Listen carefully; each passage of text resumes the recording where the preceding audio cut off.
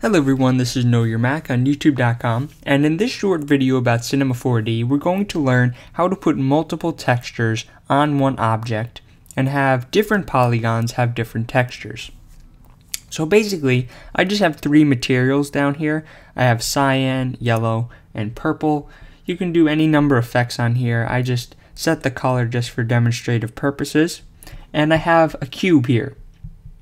So let's just say we wanted to change the three different sides that we see into three different colors. Well, it's actually very easy to do. There's not much explanation needed. But basically, if we just drag a material, the entire object gets that material. So you can see when we place multiple on top of each other, they're really just layering themselves on that one object.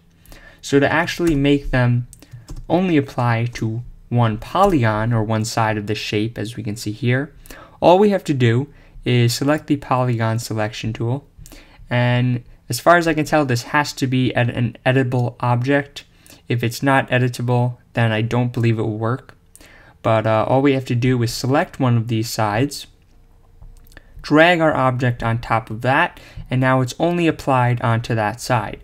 So we can just select the top, drag our yellow, select the right side, drag our magenta, and we can do it for any of the sides here. So I can just set yellow on the bottom or something like that.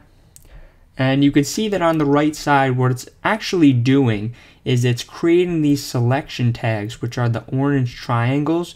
So basically it's saving whichever size or whichever selection should have this material. This is saving whatever material, whatever should have this material. This is saving whatever should have this material, and this is saving whatever should have this material.